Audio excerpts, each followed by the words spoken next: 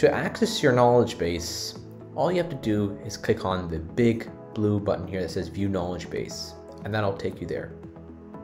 Now this is fantastic for editors, but sometimes you want to take your users, or rather your internal viewers, instantly into the knowledge base. Why would they click on the dashboard and then click there? Well, to do so, what you want to do is you want to click on Settings, right? Then within Settings, you'll be brought to the knowledge base settings page. Under the signing in behavior, you can see here, show dashboards, show support home to viewers, show dashboard super admins, and then show support home to everybody.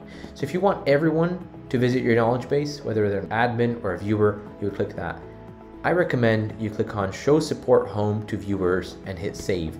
This will allow anybody who's a knowledge base viewer, whether they're authenticated through single sign-on or manually or whatever way, they're going to always see your knowledge base as opposed to your dashboard.